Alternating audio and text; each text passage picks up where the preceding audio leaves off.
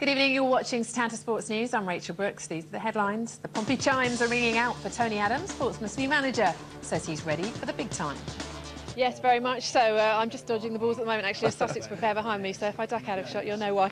But at the moment, yes, India, I mean, they come into this match, they've played those one-day games already, they played South Africa, they had a couple of games in Scotland cancelled because of the rain, but they're coming into this now. They really need to get some good practice in the longer form of the game now, because they've just got the one game before the England A, before they play England on the 19th of July at Lord's, and that's against England A, of course, starting on Friday. So this 4-day game is some very valuable practice for them for those 3 tests and 7 one-dayers against England.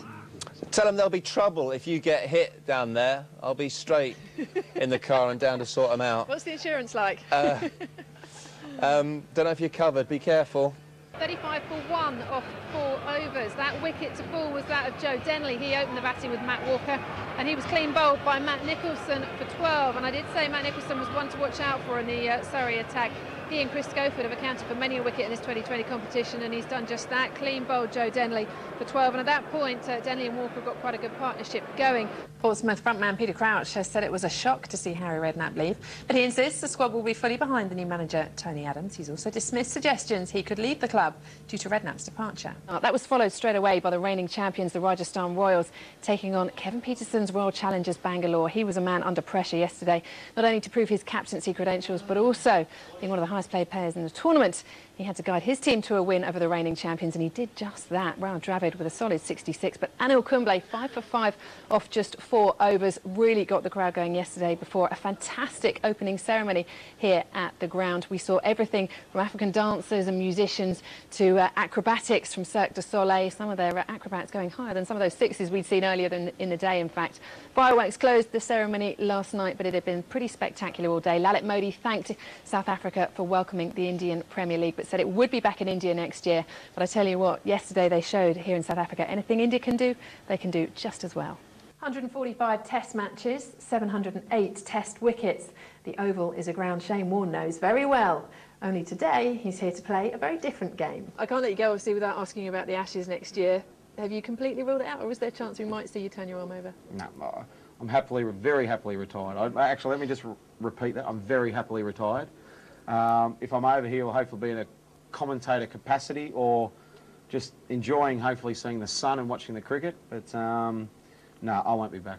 Would you be tempted to play in a one-off match like the Stanford series in order to win $1 million game? Yeah, I'm up for that. You putting the money up? Who wouldn't be? Last time I spoke to you in Sky, we were struggling a little bit, but, you know, you never know. Never say die Essex, so we'll give it a good go. You brought us a bit of lady luck. Lady luck. And she's a good looker as well. Well, I can tell you, Sussex moved on to 140 for 8. They needed another 38 runs here, and they've got 5 overs to do it in with 2 wickets remaining. Did you just know it was going to go in? I knew. I had a feeling all week that I was going to be the one to score that last goal. Just one of those strange feelings you get, and when the ball dropped to me, even though it was on my weaker foot, I just felt this is it, this is my chance, and then it went. That's team today. I'm trying to get as much in as possible. I've got your bent knees now. And there's a couple of Southampton players in the England side at the moment. You've got James Beattie and Wayne Bridge. How hard is it, coming from a supposed smaller club, to get into the national side? It's a little bit harder. Any news on his fitness now?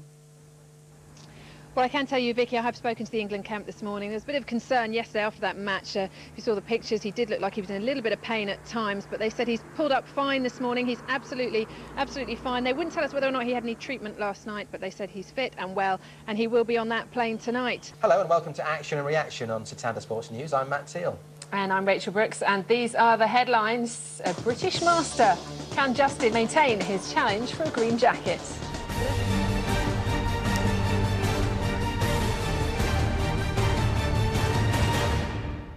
Well, it was the French Open final we all wanted. Roger Federer, arguably the best in the game, up against Rafael Nadal for so long now, the best on clay.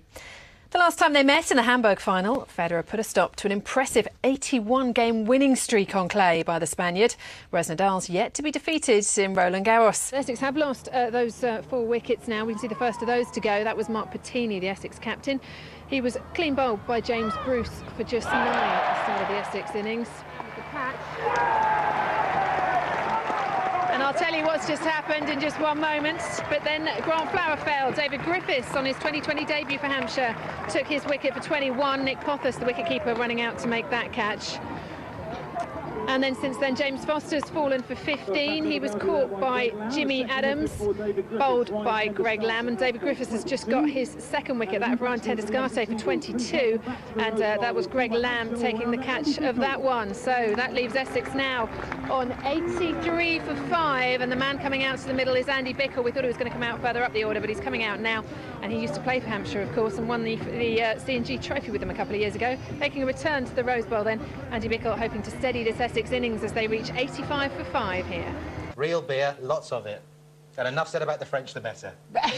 Red meat and vegetables, and you live to 101 and be doing your marathon at 101. Ever done a marathon? I haven't, no, I've put him to shame. Good luck to him as well. Many years left, really, for you to get Not really, no. Well, okay, keep it right here on Saturday Sports News. There's plenty more still to come in the next hour, including the Gers are back on Scottish soil after their success in Europe. We hear why they still believe a famous quadruple is very much in their sights.